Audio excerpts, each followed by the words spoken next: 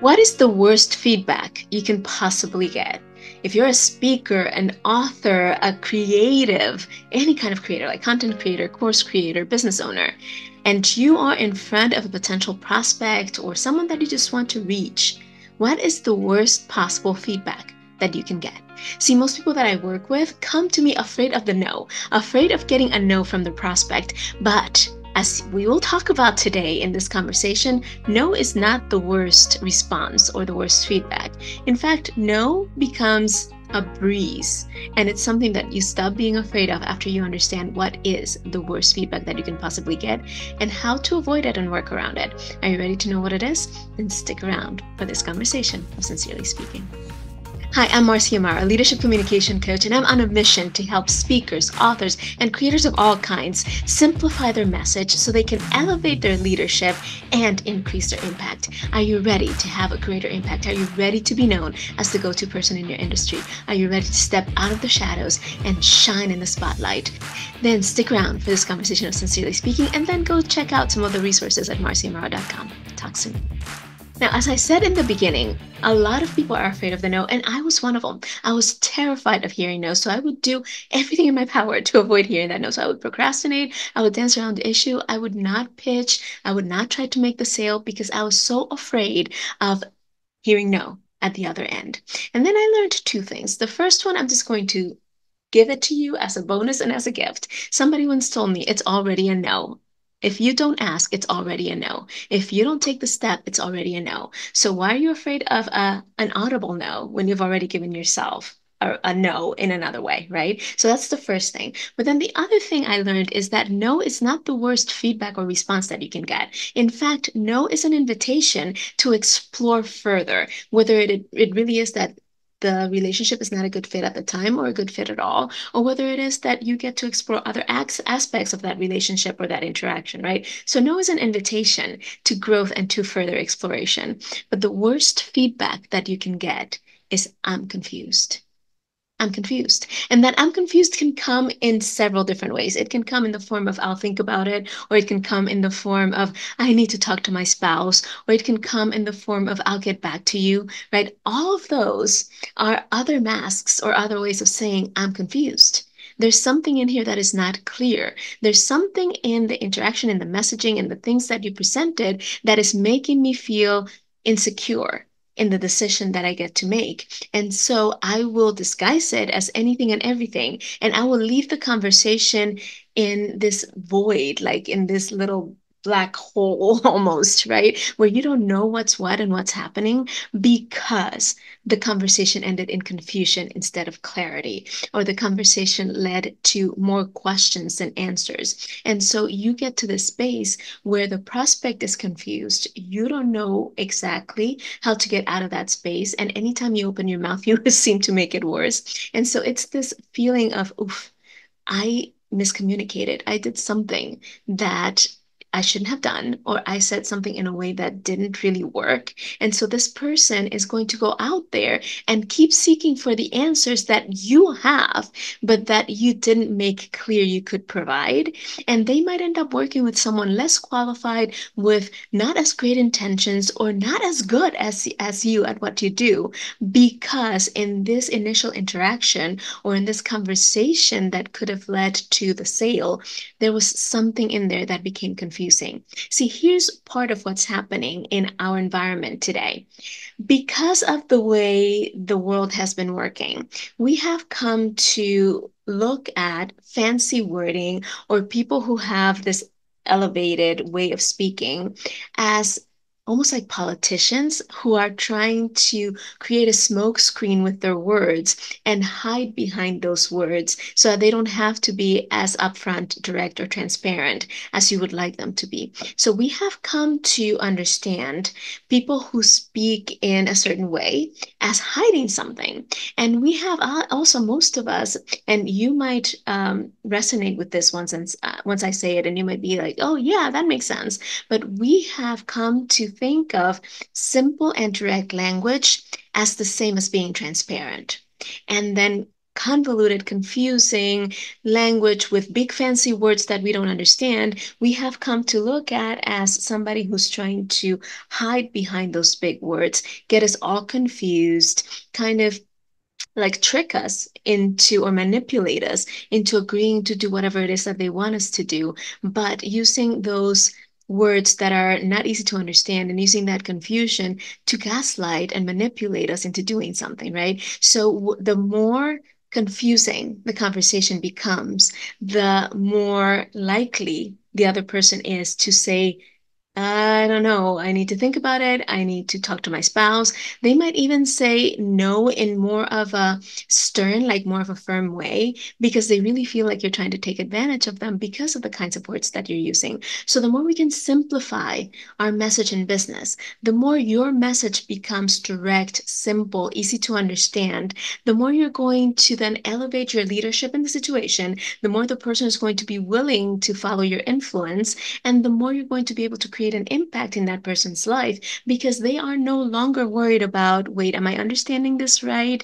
Are they trying to trick me with these words? Are they just sounding fancy so that I stop paying attention to the details? Are they trying to say a lot without saying anything like politicians do, right? And am I going to end up regretting this decision? So the essence of our conversation today is the three core things that we get to look at so that our conversation and our message, especially when conducting business, is simple, direct, feels trustworthy because it is, and leads to the best possible outcome for everybody involved. So let's get right into it. So there are three things that if we pay attention to them are going to help us simplify our message, are going to help us be more direct and open in our communication, and are going to help us, as a result, lead the conversation in a way that the all the people involved are going to feel like they are clear on what you're communicating, that everything is simple and doable, and like they can follow you because they trust you. Make sense?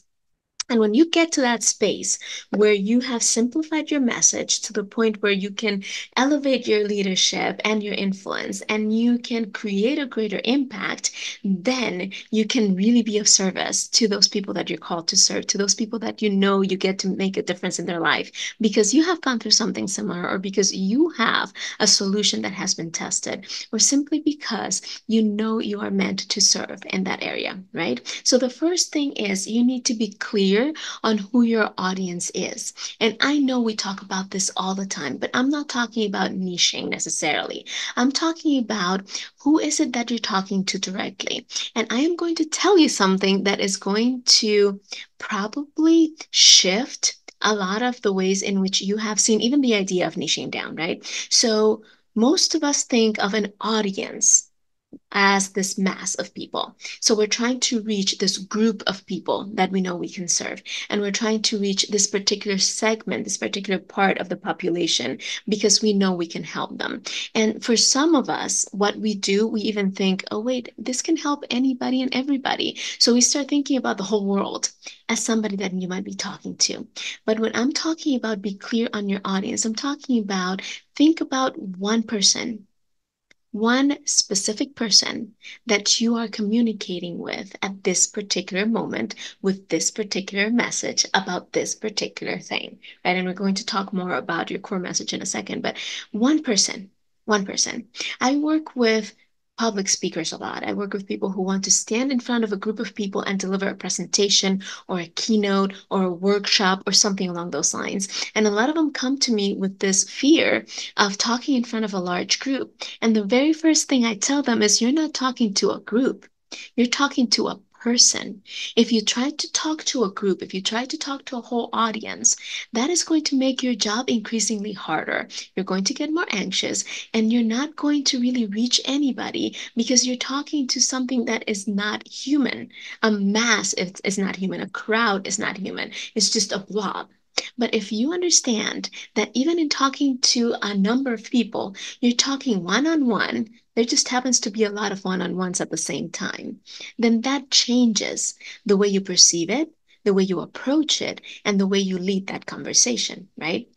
So even if you are in a scenario of public speaking and you have 1,000 people in the room, Don't think about talking to the thousand people. Think about talking one on one to the person.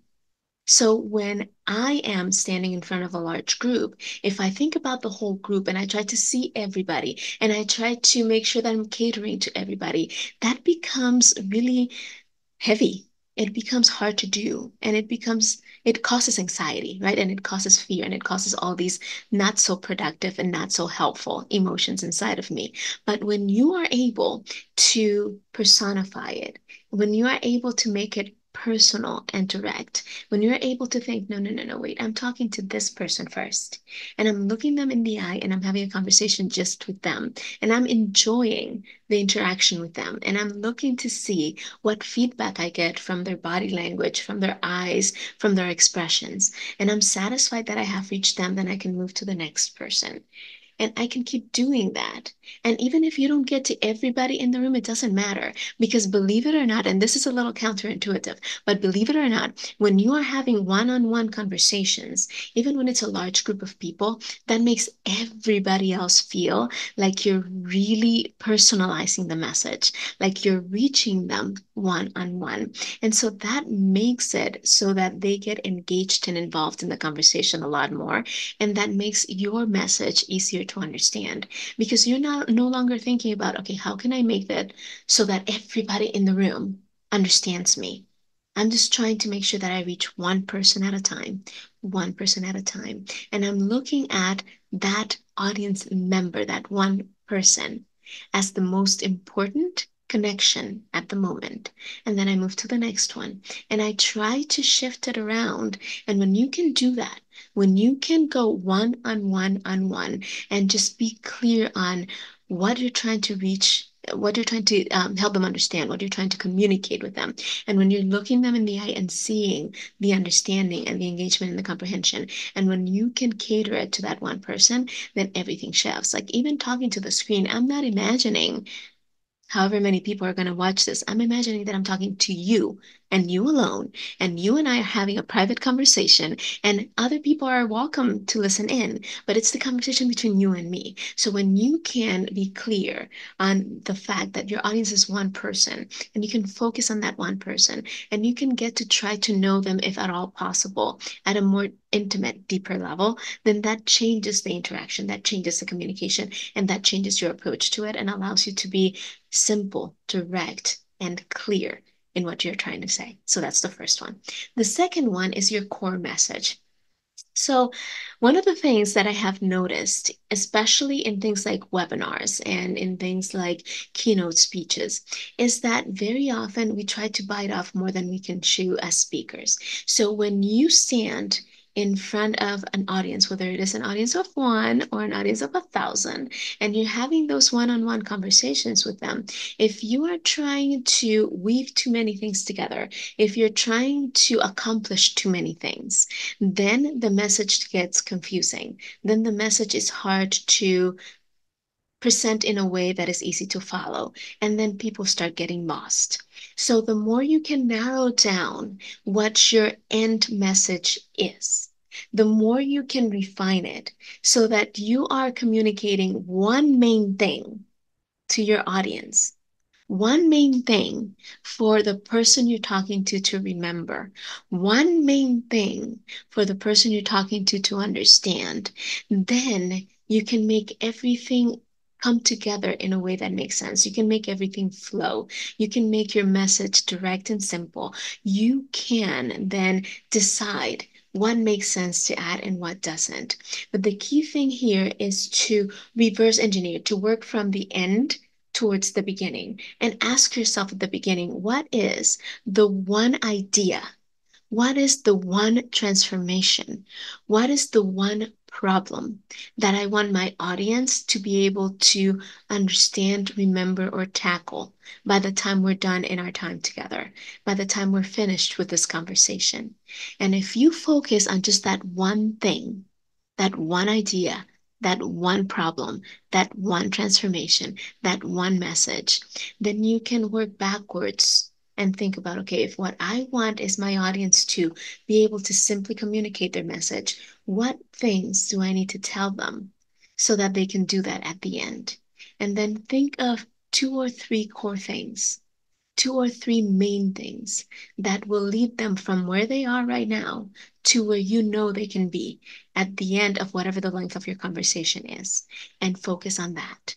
Don't try to add too much. Don't try to have 20 things that you're trying to present.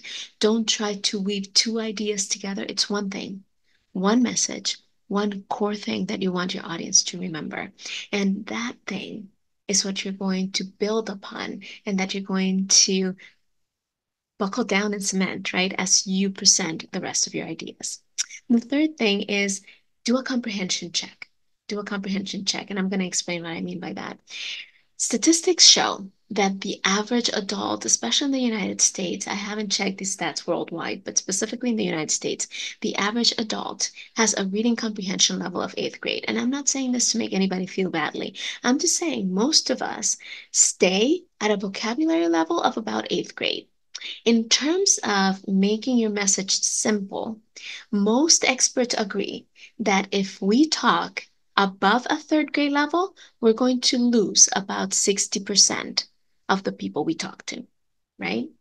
We're going to confuse or just make it hard to follow for most people if we go above a third grade level when we're talking.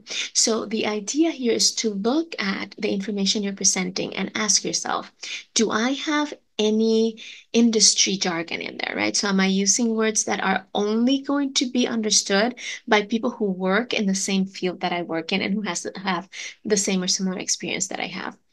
See how you can change those to simpler words, right? Do I have words that are too elevated or too lofty, too hard to understand? How can I bring them down to a level that is understandable to most people? See, the test here is, and I was about to say the litmus test, but come on. The test here is, if I gave the same information using the same language to a third grader, would they understand it or would they end up confused? And that doesn't mean that you're going to treat your audience like they're not intelligent. That doesn't mean that you're going to dumb things down. It just means you're going to look at your language and you're going to think, okay, am I making this too industry specific? Am I making this more confusing than it needs to be? And am I using words that I could easily simplify, that I could use more everyday language around, so that I know at the end that my audience, the person that I'm talking to, and me, we're on the same page and we're understanding each other. And so when we can look at our information and do a comprehension check, right? Maybe even invite other people that you trust who are similar to the audience, to the person that you want to reach in your presentation, and test it with them and go through it and ask them, okay, if I say this, is this clear? If I say that, is that clear? And I make sure that you're asking this question to people who are not in your industry and who don't know exactly the same thing that you know, right? Because if you ask your colleague who has been working in your same industry for 20 years, then that's not a fair test. But if you ask your high school kid, or you ask your spouse who's in a different industry, or you ask your mom who has no clue what you do, and you ask them, okay, if I say this, does this make sense to you? Then that can help you in the comprehension check piece. But even if you don't have anybody that you can sit down, that you can ask, that might be representative of the person you're trying to talk to, then just look through the information that you're presenting and ask yourself those questions. Do I have any words that are specific to my industry that only people in my industry would understand? Am I using words that are too elevated, right? That are too fancy, too sophisticated, but that I could simply make easier to understand by shifting them, by changing them to something that is more of the everyday?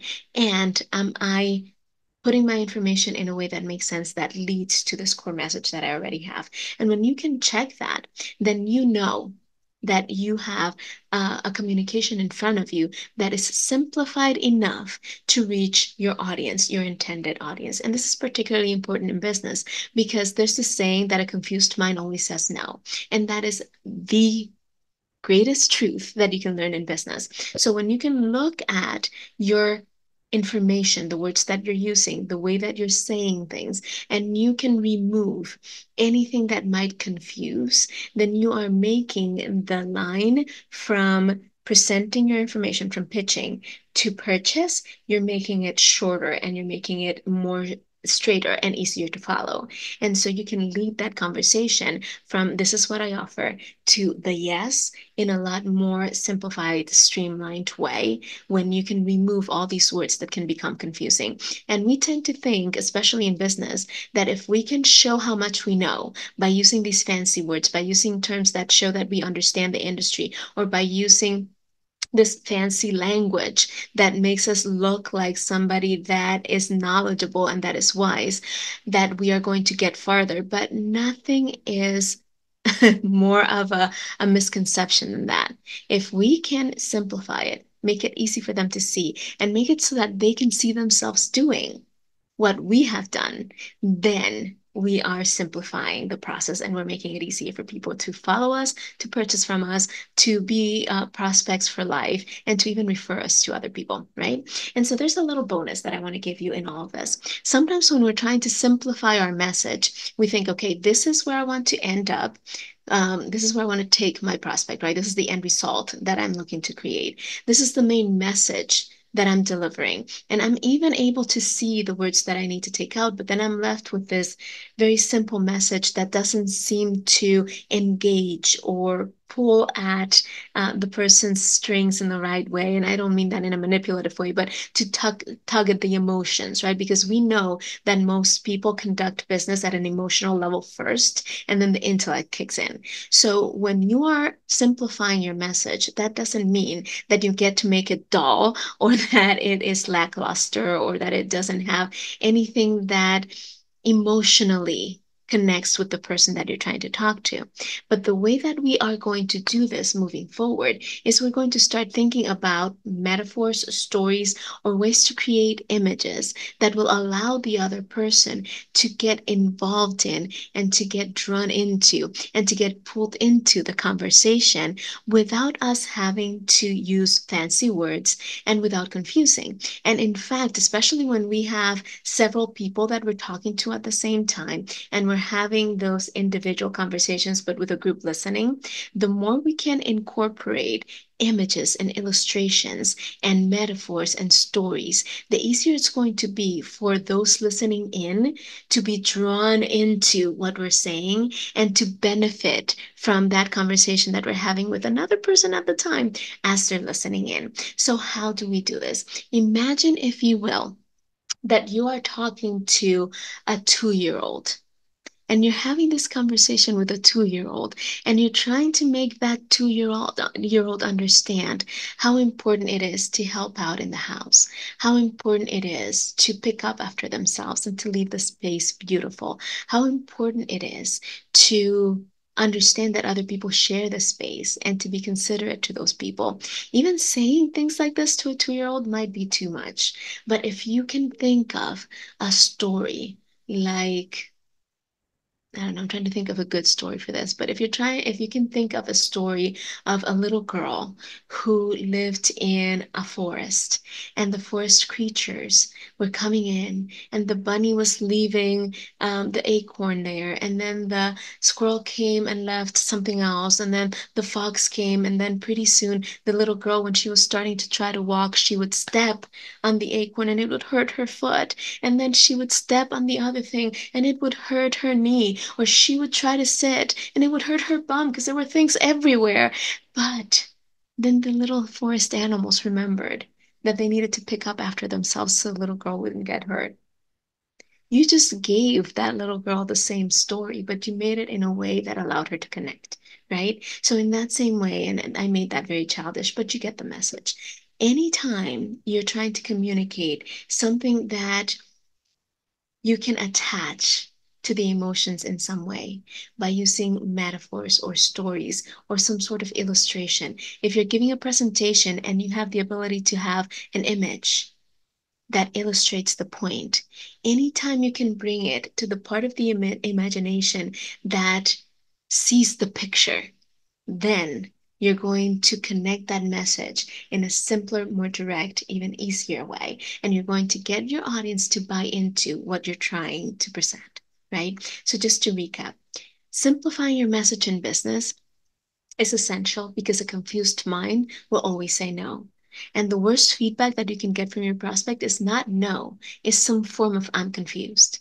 And the way you reduce getting that feedback, the way you eliminate so many of the I'll think about it and the I have to talk to my spouse and all these other I'm confused objections is by making your message as simple as direct as you can. And you start by really understanding who it is that you're talking to. Clarify your audience, and that means make it as personal and as individual and as you can, even when you're speaking to a group. The second thing is make sure that you have one core message that you're trying to deliver, one core thing that you want your audience to remember at the end, and make everything else in your conversation, in everything that you're presenting, make sense to getting to that one destination, to getting to that one thing, that one message, that idea. And then make sure that you do a comprehension check. Look at the language you're using. Look at the way in which you're presenting the information, and make sure that everything that you're doing is clear, direct, to the point. Remove all the industry jargon, all the words that are just part of your industry. Remove anything in there that might confuse the person listening. And the check, if a third grader can understand it, then you're in really good shape, right? And then as a little bonus, if you're trying to connect at a deeper level, if you're trying to make that emotional connection that makes it easier for whoever you're talking to trust you and to buy what you're offering and to know that they get to do business with you and feel good about it, then start incorporating illustrations, things that allow the other person to envision, to see in their mind's eye what you're trying to communicate, and do that through metaphors, stories, and images. So the question today is, how can you make your message simpler and more direct? How can you make your message simpler and more direct? Connect with me on the comments. Let me know what you're working on, what you're thinking about. If you have a hard time with something, share it with me and I'll do my best to get back with you and give you some feedback and some ideas on how you can simplify that message so that you can connect better with your audience. And find me on social media. Let's connect. Make sure to subscribe and we will chat soon.